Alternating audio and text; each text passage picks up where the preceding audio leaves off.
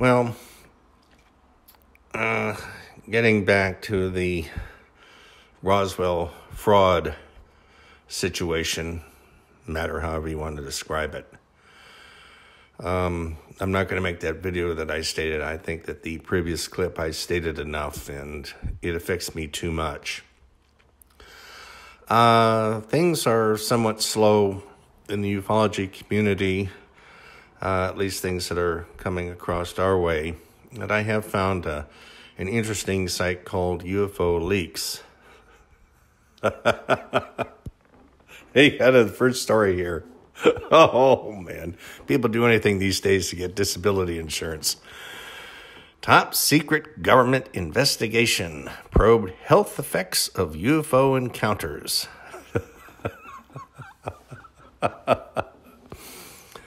This classified study was called the Advanced Aerospace Threat and Identification Program, AATIP, and investigated mysterious aircraft and other unexplained phenomena. Now it's been claimed that AATIP explored the health consequences suffered by the people who witnessed the UFO incidents.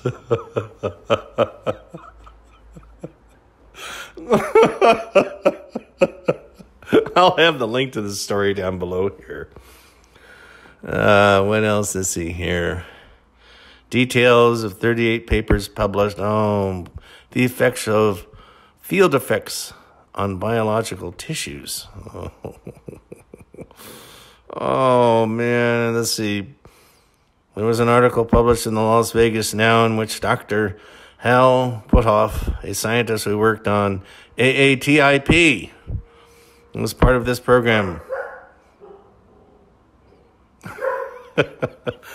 Just a moment here. I'll take care of the dog. I had a little issue this morning.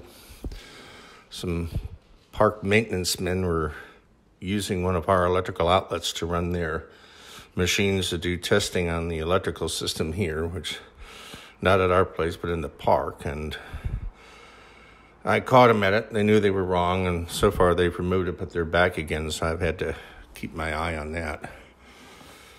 You know, I mean, if the park needs to fix something and need the power, then they get themselves a generator, portable generator, and take it up. Don't use the tenant's power that they already pay for. But anyway, that's the situation. That's what was making the dog bark. Okay, let's see. Back to the story here. Oh, yeah. Anybody, it's just more of this stuff about the knee.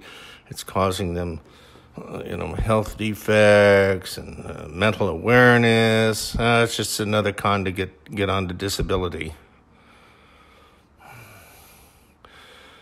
Apparently, this whole thing about white people getting on disability, or actually they say the older white males, is a response to, affirmative action, which was reverse discrimination in my book. So the way people have responded to that is not getting into arguments and such, and they just create ways to get onto disability. So it's one of the last ways that the average American can actually live a nice American experience and get on that disability. I know somebody who's getting about $2,500 a month and get up as high as $3,500. That's what all these caravans are coming up here for, get those benefits. And I say give it all to them. Give them everything they want. And when we go broke, and there's no more, they'll go away. Anyway, digressing from that, that's what this story is. I'll have a link to it. And I'll go on to another one here that just was interesting. Let's take a look here. We have another story. A little hot around here right now with this external situation taking place, and they have to keep an eye on these guys so they're not using our electricity to perform their work for the park. We get charged for that. I don't want to pay for the park's maintenance expenses. They should pay for their own. Okay, oh my gosh, we have terrified Russians in this story. Think that they are under attack as a meteor explodes. Yeah, that happens a lot. People think that. But anyway, I'm going to post the link. I'll probably be reading from time to time from this page. I thought that one about the disability fraud thing with UFOs is interesting. And so anyway, with that, we'll see you in the next clip.